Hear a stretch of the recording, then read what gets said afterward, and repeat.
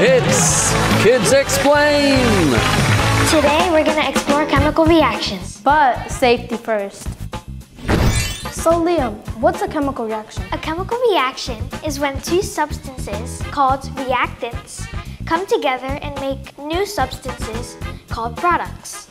Exactly, but how do we know a chemical reaction occurs? Some ways to tell that a chemical reaction has occurred are the changes in color, temperature, or odor, or if formation of gases or precipitates have occurred. That's right.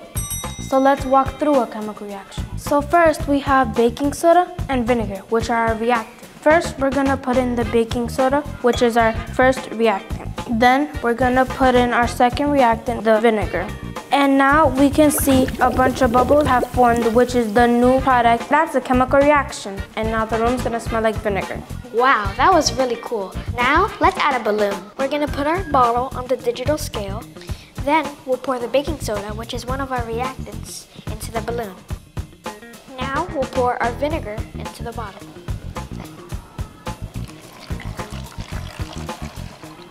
Then we'll put the balloon over the bottle. Finally, we will pour the baking soda from the balloon into the bottle. Whoa!